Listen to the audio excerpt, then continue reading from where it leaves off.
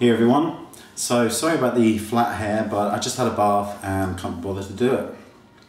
So product of the month again, or product of December at least.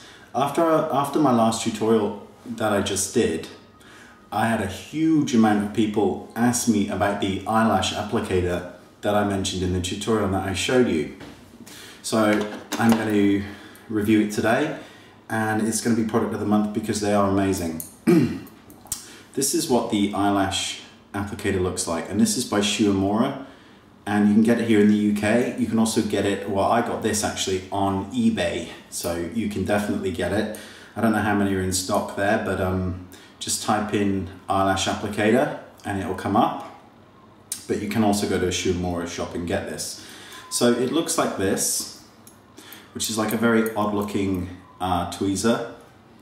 And what happens is, and I'm going to take lash from here, and this is lash 21 by Illamasqua for those of you that wondered what lash it was in the previous tutorial. So you can check out that tutorial if you haven't, because you'll see how to use these to apply it. I've also used them in another tutorial, so you can see it slightly more in depth as well coming up. So you just basically get the eyelash. You obviously would apply the glue to it. You then take the eyelash applicator and you place it right on the end of the eyelash, like that. Okay, the glue's here. There's the eyelash applicator, and we turn it around because it's this way around. All you do then is look into a mirror, preferably a magnified one if you can, and you start on the inner corner of the eye, and you literally just place it in it straight like that, and then you just push in the other side and the whole thing goes down. It takes seconds to apply false eyelashes. Now, if any of you have used fake eyelashes before, you know that they're a nightmare to apply. It does take practice, it does take some amount of skill to learn it. It's worth learning it because there are certain eyes, particularly hooded eyes, that absolutely can benefit from fake eyelashes because it really can open up the eye.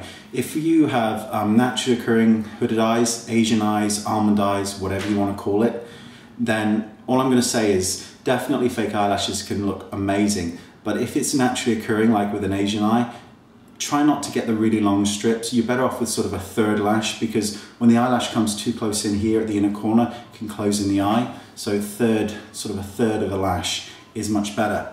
This, I mean, I've got a lot of stuff, but this applicator is one of the best things that I own, truly, because it allows me to put fake lashes on in an instant and get them really close to the lash line and then blend them in. And how I blend them in is with a, can you see that? Whatever, there it is. It's a mascara brush. This is by MAC. I have no idea what the number is because it's worn off because I've used it that many times. So you've got your fake eyelashes on. What I do is get some mascara, put it on the wand, because I tend to squeeze it out because I have squeezy mascaras. And then I pull the lid up slightly and I just brush up the mascara and it attaches to the fake lash and looks like your own. So there you go. That's definitely product of the month, and one that I truly, truly believe in because it makes my life a lot simpler, and fake eyelashes, when done really nicely, look amazing. So thanks for watching, and I will see you all next time. Take care. Bye.